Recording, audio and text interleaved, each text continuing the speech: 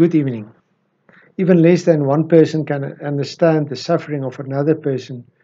We will be able to understand the suffering of our Lord that He has gone through on us, on our behalf.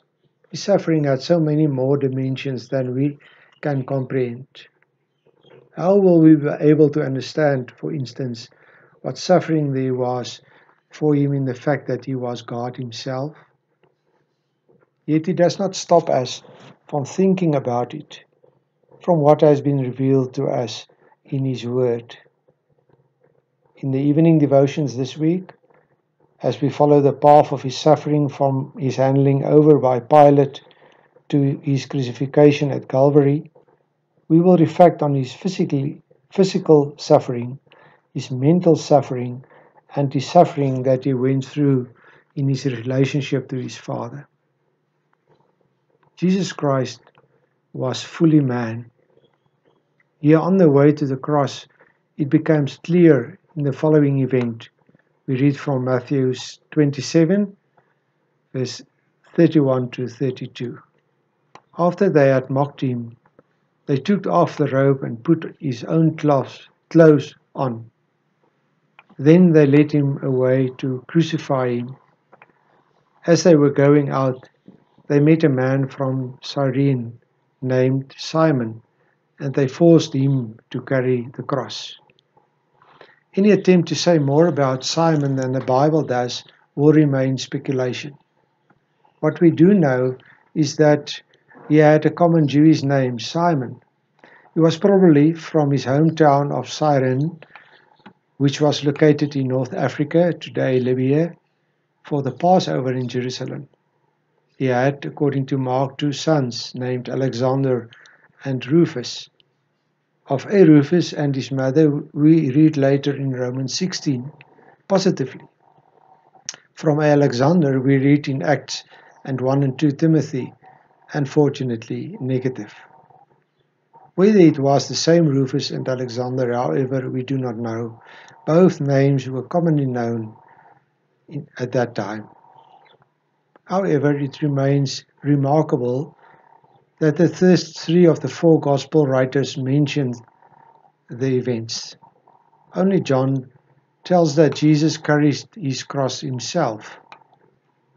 There can actually be only one reason why it occupies such a prominent place in the story, and that is to tell that Jesus, although he initially wore it, was no longer able to carry his cross.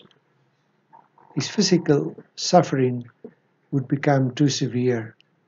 He had not slept the night before. He was taken in handcuffs from one trial to another. He was pushed by the Jews and slapped in the face.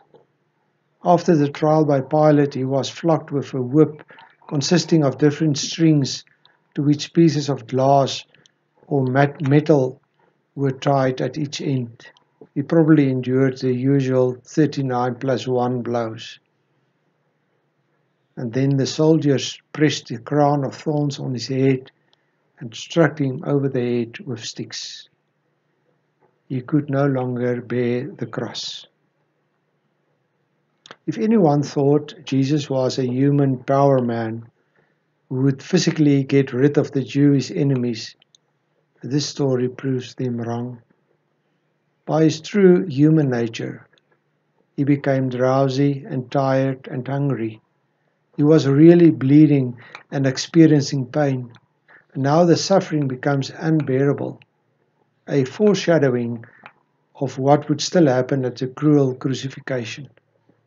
There he would cry out of thirst and lose blood and would surrender his body when he actually died physically.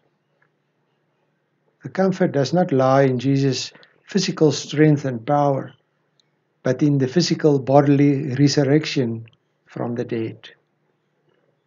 Jesus is not a human, earthly Superman, Batman, Iron Man, or Spider-Man. He did not come to keep us physically healthy forever with brute force and to keep us physically alive forever. Now he came precisely because we will not physically live forever. He came to physically suffer in our place and to die with the purpose of opening the door to eternal physical life. Good night.